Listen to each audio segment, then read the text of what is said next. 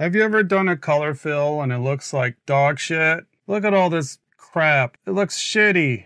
There's like holes. There's holes in it.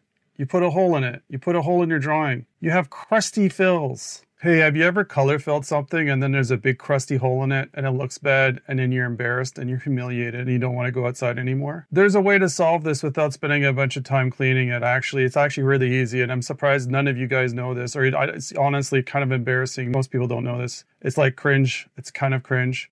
What you need to do is you need to find a program, not Procreate, not Sci, unfortunately, but any program that has under blur has the median filter. Photoshop has median, a bunch of other programs have median. It's usually under the blur filters. What you're going to do is you're going to duplicate your layer because, you know, even if there wasn't a reason for this, just don't be an idiot. Don't destroy. Why am I getting, if you're going to, listen, just don't be an idiot. Always don't permanently destroy your art when you're doing things if you don't know what you're doing, and you don't. So you're here watching a YouTube video by moron. So what you do is you take the, you go over here and then you duplicate the layer, and then you go to the filter, blur, and then you'll find median, and then don't put it too high. You're going to want to put it like 30 or 60. That's wrong.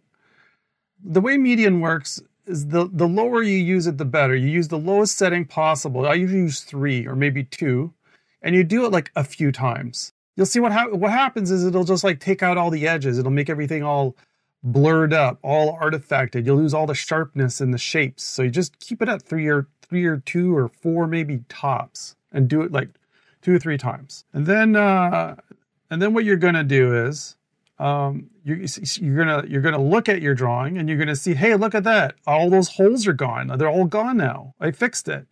But then it does slow down. Not really, because you'll notice you kind of lose the sharpness on the edges.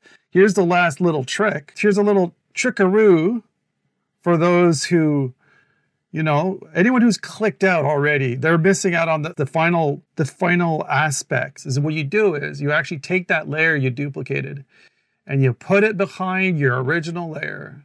Now actually it covers all the little holes and you maintain the actual sharpness of your original bucket fill. So if you're bucket filling out there and it's all grungy and scrungy, what you do is what I just said. Duplicate, median, shove it in the back. All your coloring woes are gone for good.